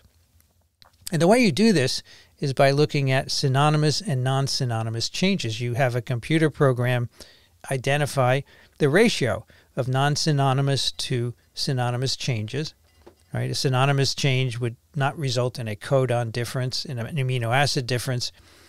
A non-synonymous change would result in one. And you look for high values here in this phylogeny to identify these positively selected codons. And then you can do experiments to say, does that amino acid make a difference in a virus cell culture system? And over time, this has been done in many labs. This is one of the things that Nell Zeldi does. Harmeet Malik and others do this. We can see that these conflicts, these virus-host conflicts, have driven evolution of the immune system. So here are two proteins of the immune system, TRIM5-alpha, which is a host defense protein that counters retroviruses, for example. And you can see positively selected amino acids in this part of the protein, and you can demonstrate that they interact with the HIV. And you can have different versions of that amino acid position and show they do or do not interact with the HIV capsid, showing, depending on where you are in the primate phylogeny, the ability to restrict the virus or not. So those are positively selected amino acids. This protein, PKR, which we talked about some time ago. Now remember, PKR is a very powerful antiviral protein. It works by shutting down translation. And look at all the positively selected amino acids that have been identified throughout this protein. There's the RNA binding domain, there's the kinase domain, by different viruses, herpes viruses, influenza pox, hepatitis C, other pox viruses, HIV even. So this is a host defense protein that can be countered by viral proteins. We discussed how that happened when we talked about this in that session. And so there are multiple viral defense proteins that are interacting with PKR in different places. And that interface changes over time in both the virus and the host. So this is a fascinating aspect that's only been recently enabled by technology. I like this example of virus host races. This is the transferrin 1 receptor. This is a cell surface protein, which is a receptor for the protein transferrin, which in turn binds iron. This is how iron gets into the cell. So it's an essential host protein. And over time, it's been shown that there are positively selected amino acids in the transferrin receptor that have been selected in different regions. And the pressure has been, at least in mouse cells, for two different viruses of mice, an arenavirus and mouse mammary tumor virus. So these, you can see here the separate parts of the transferrin receptor, the red asterisks, are positive selection caused by the two different viruses. And in fact, the arenavirus binding site is, this is the receptor for these two viruses, by the way. The arenavirus binds up here in the gray area, and MMTV binds in the blue area. And so the changes of the transferrin receptor are in areas that bind the virus. So this is an example of how the receptor and the host can change to evade the virus. And of course, the virus will change to re-engage the receptor as well. The transferrin binding region is down here, so none of these changes affect transferrin, which is good, right? Because you need to preserve transferrin for the host. And so maybe the protein has evolved over time to allow it to be modular in this way to separate the two. Now, we've talked about a lot of genome diversity, yet there are still only 3 serotypes of poliovirus. We do have over 150 rhinoviruses. We have 1 measles serotype. 1 only, the vaccine against measles, still works for 50 years, but continuous influenza variation. And so that's an interesting difference. Why do some viruses undergo extensive antigenic change and others do not? Probably they all undergo some small amount of antigenic change. I think the experiments have shown that polio and measles can undergo antigenic change in the lab, but they rarely do so in humans. And maybe there are structural reasons for that. Maybe lab cells don't approximate the pressures that we see in humans. All right, let's talk about virulence as a selection. Can it be that virulence would be selected? Would it be a positive or negative trait? So a positive trait would mean you get selection for increased virulence, which, as you know, I pointed out earlier, people seem to be obsessed with. And I think not. I think there is no reason for a virus to be selected to be more virulent unless that is a consequence of some other property that is selected for. You could imagine that, for example, a virus variant could be selected that gives higher viral loads in the respiratory tract. That would facilitate transmission. I think transmission is certainly a selective trait for viruses, although we don't have a lot of good evidence for it. But if you needed more loads to facilitate transmission, then you could imagine seeing more virulent viruses. Now, I must say I see no good evidence for this in human viruses whatsoever. Perhaps so in animal viruses. Now, virulence selection could be a negative trait. If the hosts die too quickly and reduce transmission, then high virulence would be a negative trait and it would be selected against. I am doing some thought experiments here. We don't have answers to any of this. Or virulence could be a neutral trait. Increased or decreased virulence itself may not be selected, but it may be a consequence of a different phenotype. I think it's probably a combination of both. There are many virulent viruses that have been in humans for a long time, like measles and poliovirus. They're still quite virulent. And there are lots of viruses that exist with us. They're avirulent. And so we don't really know the trajectory of either of them. But we do have one wonderful, famous experiment on the evolution of virulence, and that is the Australian rabbit experiment, which provides some insight into this question. Now, in 1859, the European rabbit was introduced into Australia for hunting.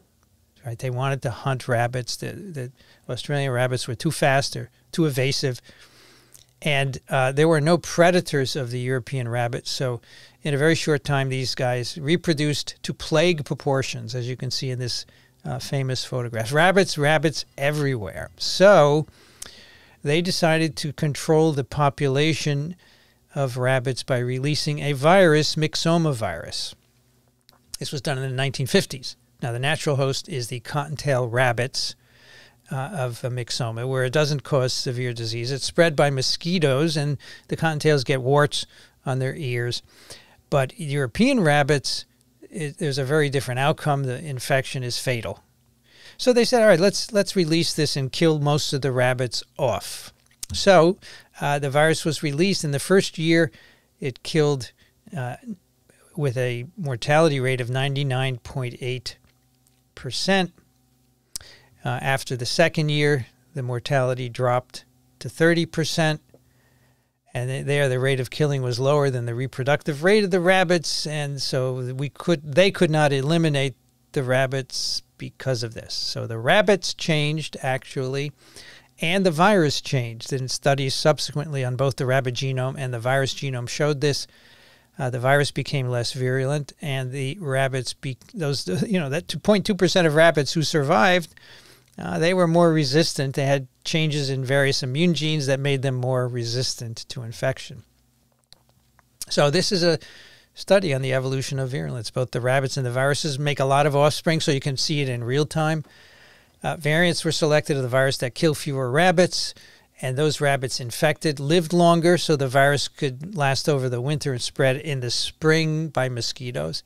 And the rabbits themselves evolved to be more tolerant. And this is what we would predict for an evolving host to come into equilibrium with the pathogen. This is a hypothesis. This is the only data that I know of which really is in support of that. And we don't have similar work in humans, although we could now, because we know from the beginning SARS-CoV-2, and we can track it over time. And if we had a good animal model, we could look at its virulence. By the way, Australia likes to use, at least try to use viruses to cure some of their problems. There was another issue where herpes viruses got out of, carp got out of the farms in Australia by flooding. They got into the local rivers and they overpopulated them. So they wanted to use a herpes virus to get rid of them. And they decided not to because they would know what to do with all the dead fish. So do we have any information about viral virulence in humans? Not a lot, but I'll tell you that, when we see new spillovers from non-human animals, Lassa virus, Ebola virus, HIV, these viruses are virulent in humans.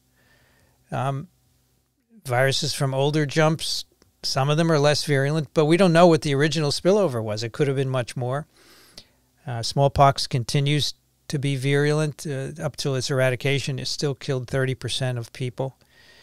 And so we don't have early samples in which to study that. We don't know what happened from the original jump. And so I say SARS-CoV-2, we have an opportunity to study this because we have captured it from the very first spillover into humans, not the very first, but close to it within at least a few months, right? We don't have that for HIV. And haven't done it for influenza virus. So we may be able to get some data on virulence. But let me say that this is not going to be answered within a week. Within a week of Omicron's emergence, they were concluding it was less virulent, to which I say impossible. You cannot conclude that by observational studies in hospitals in less than a week. You need to do lab experiments, and that's going to take some time. But we are obsessed with virulence. If you go back over time, over all the outbreaks, there's always a headline about virulence. Michael Osterholm is particularly guilty of this. He famously said in 2014 that Ebola virus would go airborne. And since it's already virulent, that would be scary. A virologist working on the West African Ebola outbreak wondered if the virus is getting better as it goes from person to person. That was wrong. But, this is a case. And there's Richard Preston reporting that, wrote a nice book of fiction himself. Peter Hotez talking about Zika virus. The most plausible explanation for its rise is that the virus mutated. Well, it didn't. We actually did experiments in my laboratory. Amy Rosenfeld showed that this virus was always able to infect neural cells from the very beginning. So it's very easy to blame mutation, but usually there are other explanations, which we will show you next time for poliovirus when we talk about emerging viruses. And as I've said, the variants of concern all suggested to have increased virulence, or now with Omicron, decreased virulence, all unproven. All based on observational studies that are all fraught with error and do not represent experimental studies. And I collect these headlines. This is from the very beginning of the COVID. You guys remember January 2020? I was teaching this course at Columbia and I was collecting these headlines. Coronavirus could mutate. Really, it could, couldn't it? Some 440 cases confirmed so far. Wow, early days. And the Vice Minister of Health, there's the possibility of viral mutation. Okay, I don't need to say any more about that, right? We basically don't have any data on the evolution of virulence in humans. We might collect it for SARS-CoV-2. I hope the right experiments are done. And I would say that transmission is a major selective force for evolution. but we have yet to identify changes that impact the intrinsic transmissibility of a virus. Now, someone asked earlier, how would you prove that? It's very hard to prove. You can't do the experiments in humans. For example, you have a change in the virus that seems to have been selected. D614G was the first spike change of SARS-CoV-2 identified February 2020 that then propagated throughout the world. And, it obviously conferred fitness, but why did it confer greater transmissibility? Is it just replicating better? It's not immune evading. So you have to do experiments in the lab. You have to have a good animal model, and we don't always have that. So that is why we may not have answers about these two. So I'll just repeat my mantra. SARS-CoV-2 variants have increased fitness, and this can be conferred by changes in many things, including reproduction. Not only the levels, but the kinetics could account for some of the properties of Delta. This needs to be carefully examined in the lab. There have been already some experiments which show Delta replication in respiratory epithelial cells of humans does not differ from the ancestral virus. So that's a tough situation to be in. You're not going to get a simple answer. Transmission could be part of it, but you'd have to show that the intrinsic transmissibility of the virus has changed. You need to do that using animal models, which may or may not mimic what happens in people. Immune evasion could do it as well. My point is, fitness can be influenced by many phenotypes of the virus. We don't know which one does it for the variants of concern, and no epidemiological explanation is going to address that. All right, let's do some more questions. I know this could be running a little longer today. I will do my best to curtail it in respect for your time. Let's go back to the last question. And I'm going to skip some out of just so we get through this. H1, H3 can affect humans, but it's not. Is it not possible that H4, 5, etc. could mutate? Yeah, sure, it's possible. Nothing's impossible with mutation, right? But we haven't seen it yet. So H5 we've been monitoring for ages, and it has not changed to be able to infect humans. So at some point you have to decide whether such a change would be compatible with fitness or not. But yeah, sure, it's possible. Why not?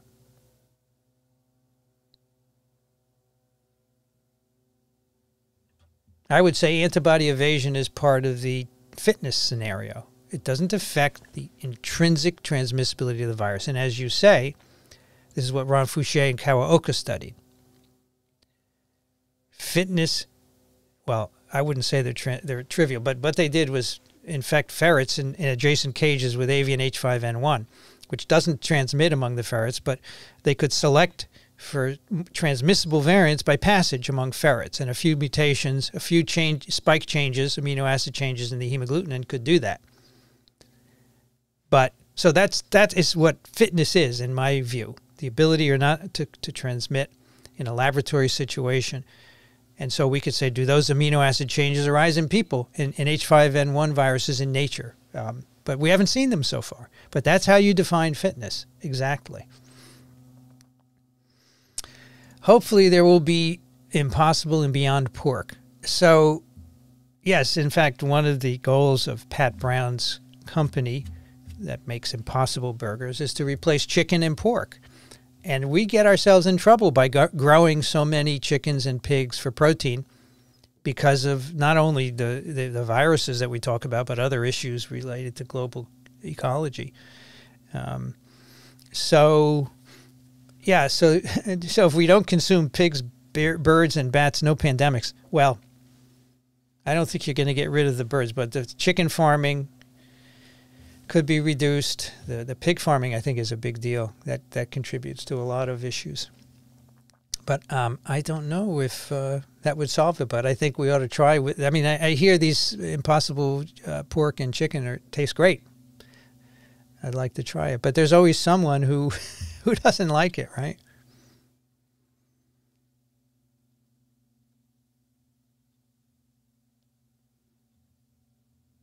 Host virus back and forth. Can we see SARS-CoV-2 alpha again? And they're going to say it's more transmissible. So you could. I don't see why not, right? because alpha was displaced by something else, not Omicron. And it could be that in an Omicron alpha world, maybe alpha would win. So yeah, you can go back. As I said, there's no trajectory. But, you know, they're using the T word to mean displacement of a previous one, because all these infections would still occur, right? You have infections happening in Ithaca, at Cornell. These are unvaccinated people because they're testing everybody, which, you know, the vaccines don't prevent infection. So it's Omicron because that's more fit. It's displacing Delta.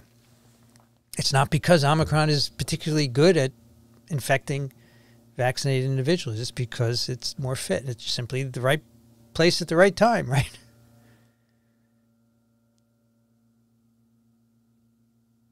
Why only one measles serotype? Well, some experiments have shown that the glycoprotein of measles can't change.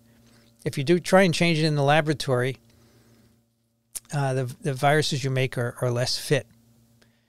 So they change the whole measles glycoprotein. It can sustain some changes, but we never see those. So apparently in people, they're not fit. Whereas other viruses can change. Influenza virus spike, SARS-CoV-2 spike. They're more plastic, I like to say.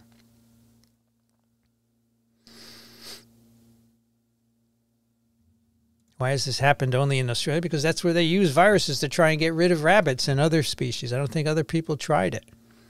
And you have to ask your Australians about why they would do that. I'm not sure.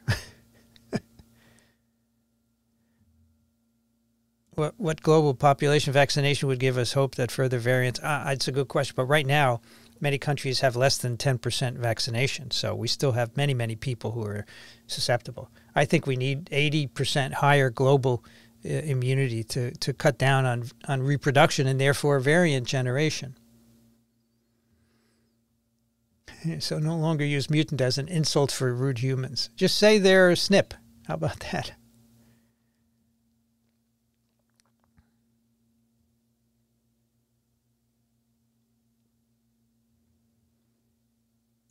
Was SARS-CoV-2 initially capable of infecting deer and cats, or was there a second job? Well, I think at least the virus could cross over, and then variants were selected that were better able to reproduce in those other species. And I think at least for deer mice, the ancestral virus can infect them in the laboratory without changes. Yeah. How important is passive terminology when talking about viruses? Yeah, so this is a problem, is that it's not active because it's a passive event. The virus isn't doing anything. So I do not like when people say the virus evolved to become antibody resistant. It implies active. Well, this is a very subtle difference there. So, but I'm glad you're thinking about it. That's exactly what the issue is.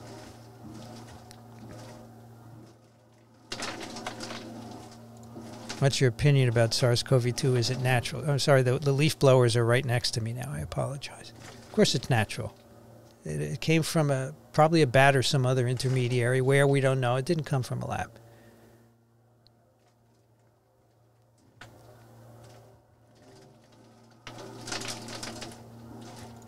What do I know about the deer zombie virus? You may be thinking about prions of deers. We're going to talk about that in next week's lecture. Yeah.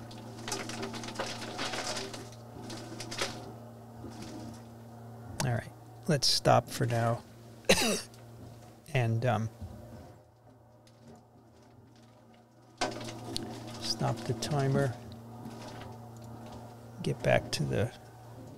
All right, let's end up by talking about the origin of viruses. We don't have fossils, right? Well, at least we don't have very old viral fossils. The oldest viral stocks of humans are the 1918 influenza virus, and we were able to rescue a giant virus from Siberian permafrost that's about 30,000 years old. It was actually infectious. And when they thawed the ice, they could infect amoeba in the laboratory. So that's not very old in geological time, right? Not at all. But we can get around it. We can do things like use molecular clocks. We can relate the time scale of, say, a viral evolution with that of the host. We have lots of viral isolates. We can measure how fast the viruses evolve, and we can compare it with that of the hosts. And so with this, we can say that the three major groups of herpes viruses, the alpha, beta, and gamma herpes viruses, probably arose about 180 to 220 million years ago. And that, of course, was a time when they were dinosaurs. So dinosaurs may have had cold sores. Who knows? But that has its limits. We can do other things. We can look at pieces of viral genomes that have been integrated into host genomes. Now, you know from our previous sessions that retroviruses can integrate into host genomes,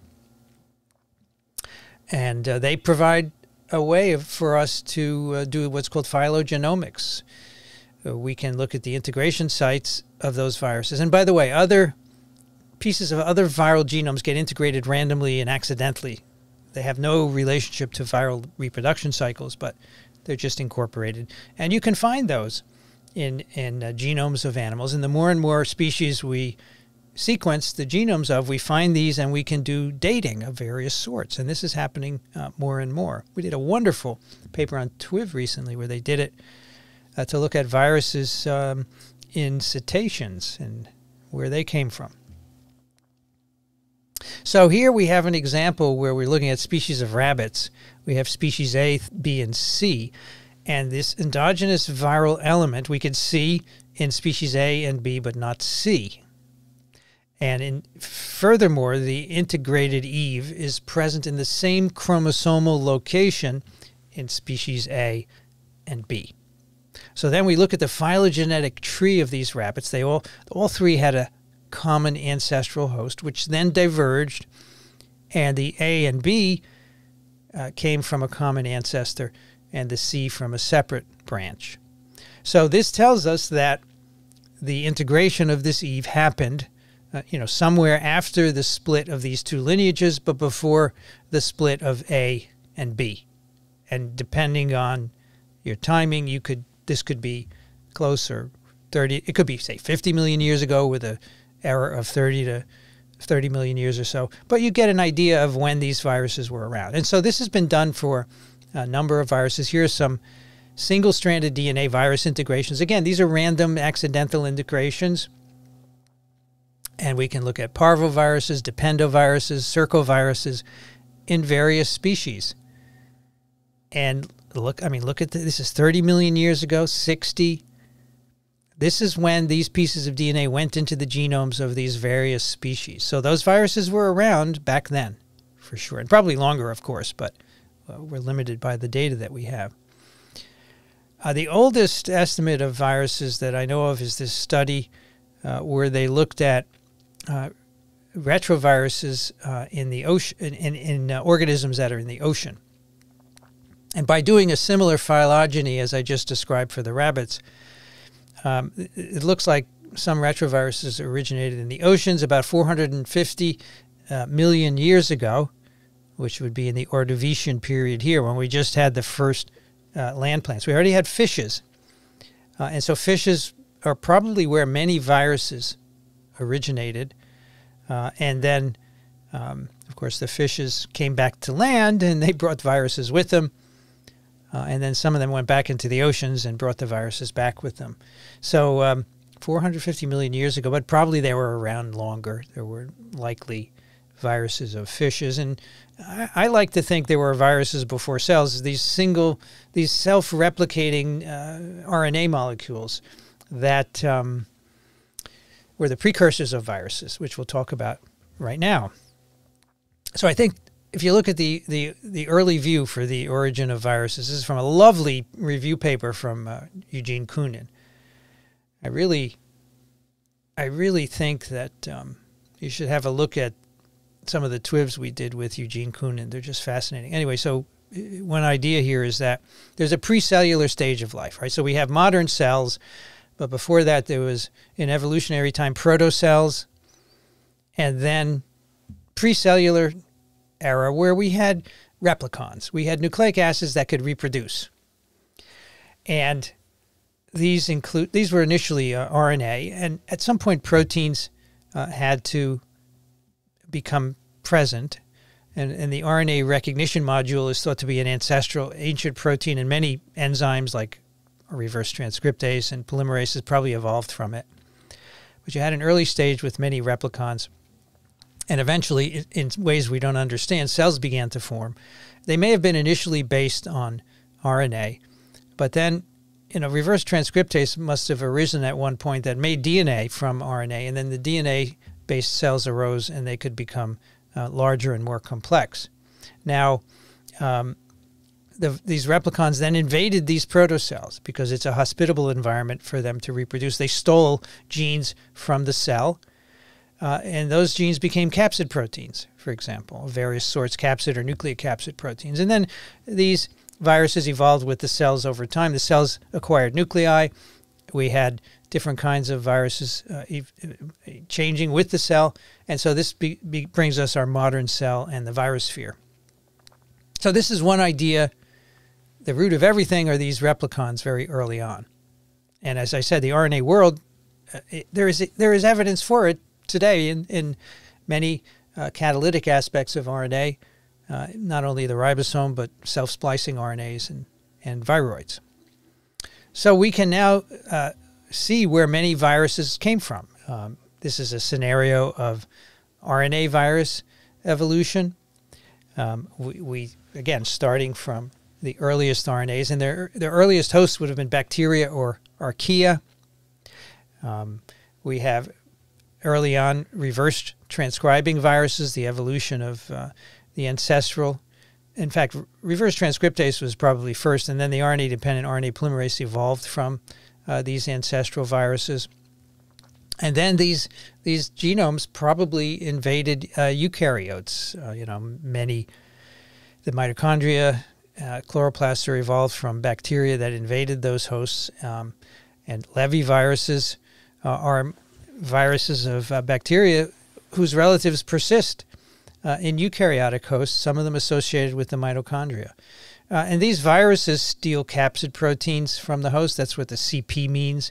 And these are all different lines of RNA virus evolution for which there's evidence looking at the origin of these capsid proteins and so forth, and other enzymes and other proteins that are viral but stolen from the host cell. What I think is interesting, I want to point out here is that, so here we have bacterial archaeal hosts, here we have eukaryotic hosts. They were initially plus-stranded RNA viruses and also double-stranded RNA viruses that evolved from the ancestral eukaryotic RNA virus, which came from bacterial viruses. And the negative strand RNA viruses evolved from a double-stranded RNA virus. So these did not come up on their own initially. They were probably first plus-stranded RNA viruses. All this green color is the plus RNA. And those became double-stranded and then negative-stranded. So there's invasion of eukaryotes, stealing of capsid proteins and so forth. We can also do the same for DNA viruses, which we think originated as self-replicating plasmids. These invaded hosts and stole capsid proteins. Jelly roll capsid protein is one kind of motif in the structure of viruses that were stolen from hosts. And we can actually track all of these to see the formation of single-stranded DNA viruses, double-stranded DNA viruses as well. So all evolving from self-replicating DNAs in hosts that stole capsid proteins to become viruses. So you see the theme here is that we start with replicons of either DNA or RNA, but they steal capsid proteins, and that makes their reproduction more efficient. Now, what about human viruses? I think it's fair to say that all the known types of viruses that we have today probably evolved long before humans arrived on Earth. So here we have H. sapiens here and all our ancestral versions millions of years ago here. So I would say all human viruses have evolved from animal viruses, nothing de novo in humans. And so we either get viruses from other animals now and have been for as long as we're Homo sapiens. We probably got some from Neanderthals, and we probably inherited some from our ancestors as well. We'll actually look at that in some detail on Monday. So what about how limitless is evolution? So let's assume that new viruses can only arise from the ones that we have now. They're not going to arise de novo. Some brand new virus with a unique genome configuration is not going to arise de novo. But we have a lot of material to work with here. So then we can ask, what's the number of possible mutations of a viral genome? We can approximate that. Sequence comparisons of a number of RNA virus genomes have shown that over half of the nucleotides can actually accommodate mutations. So let's say half of the genome can accommodate mutations. So for a 10 kb viral genome, that means there are 4 to the 5,000 sequences possible. So we're assuming half, and then this would be increased by deletions, recombination, reassortment. This is huge. The number of atoms in the visible universe is 4 to the 135. This is huge. So the possibility is really endless. However, there are constraints. The fundamental properties of viruses constrain their evolution. We can see a herpes virus. We can see an influenza virus by sequence analysis. And, herpes doesn't become something else, even though they could, because there's a lot of opportunity for mutation. So how is this stability maintained? Well, there are many ways. I think the bottom line is extreme alterations in the genome don't survive selection. The genome is one constraint. DNA doesn't become RNA. Replication requires interactions with certain proteins. You can't change that. There are all kinds of signals in the genome that need to be conserved. The physical nature of the capsid, right? Icosahedra have defined internal spaces. That fixes the genome size so it can't get increasingly larger. And during the host, right? A mutant that's too efficient in bypassing defenses will kill the host and it will not survive, just like one that doesn't replicate survives. So there are all kinds of constraints that tell us that 4 to the 5,000 is an overestimate of the possibilities, and that brand new viruses are simply not going to emerge. So I'll leave you with this, one of my favorite slides. It took 8 million years to have a 2% divergence in the genome of humans and chimps. And the same 2% occurs in 5 days from the moment you ingest poliovirus to the time it comes out in your stool. The same amount of genetic change happens in 5 days. 2%. Imagine what a virus can do with 8 million years. On Monday, we're going to talk about emerging viruses. You now have some tools to understand how new viruses emerge from animals or among animals and to other populations. That's a fun one. Well, they're all fun. Let's see. I'll just take a few minutes here to answer some questions, and I know many of you have to go. And moderators, I appreciate your patience. New Zealand also used mixoma-controlled rabbits with the same result. Yes, you cannot get around biology, right?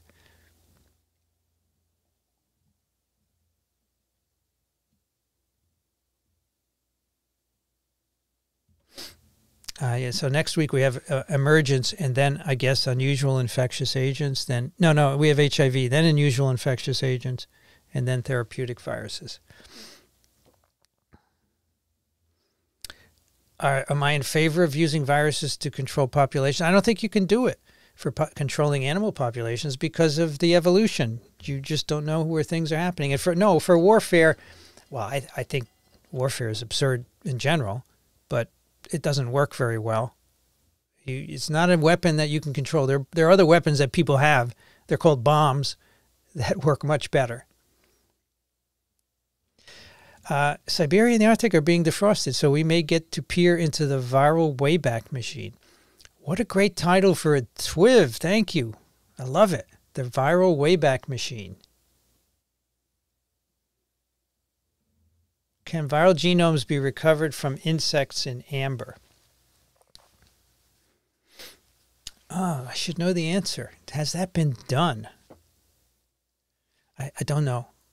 I'm sure someone has tried. I have to look at that. That's really interesting.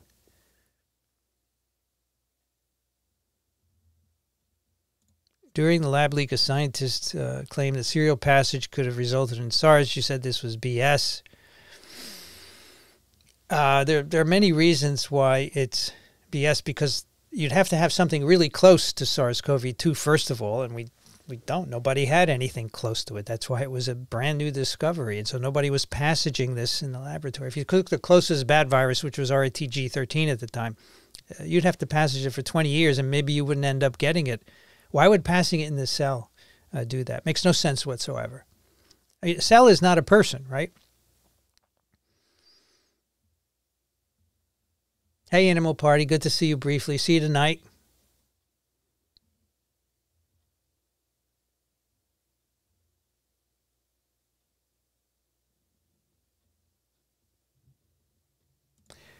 Do all viruses have a common ancestor? Yes, I believe they do.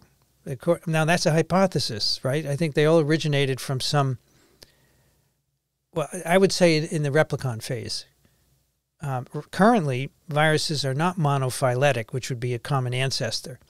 But that's simply because they've diversified so much over the years that you can't track it. I mean, there are a couple of conserved proteins, and Eugene Koonin will tell you that. But as you go far back, the data become very fuzzy. But they probably all started a long time ago from common replicon ancestors. RNA can be reproduced by a cell, but it does not reproduce by itself, or does it? Well, people have actually done that experiment. You can make RNA-like molecules that are self-replicating. And so the assumption is that they existed at some point. But currently, the RNAs that we know of are all reproduced by protein enzymes. Yeah.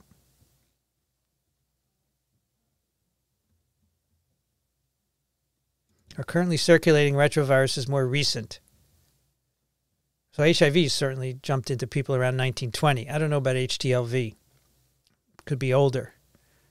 But yeah, that's very young. Yeah, but we still don't have early samples to compare it to.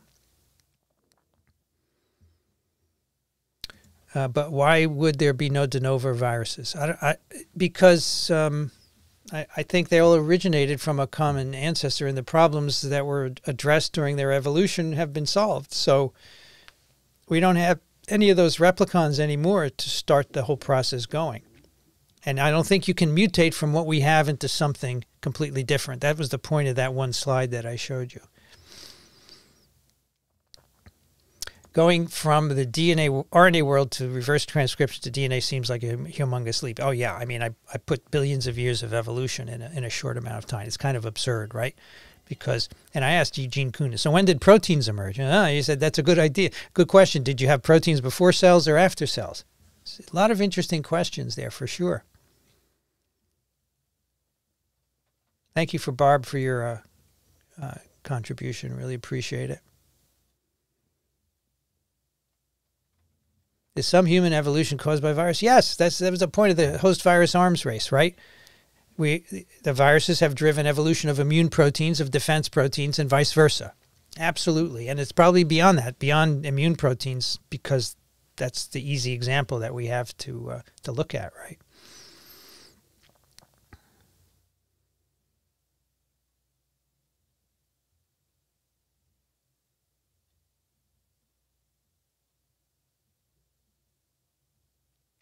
All right, folks, all the rest is thanking me, so I want to thank the mods here today, Vanity Nutrition, Les, Steph, Mr. Ozzy Cam, and also who is here not very often, so I can't remember her name, so I'm going to find it. There she is, Feyruza. Thank you all for moderating. I appreciate your efforts. And thank you for your contributions. They went down today because everyone found out that most of it goes to YouTube. So support us elsewhere. There are other ways that you can do that. In the meantime, be safe. Thanks for coming. I appreciate your interest. And we will see you on Monday. Bye-bye.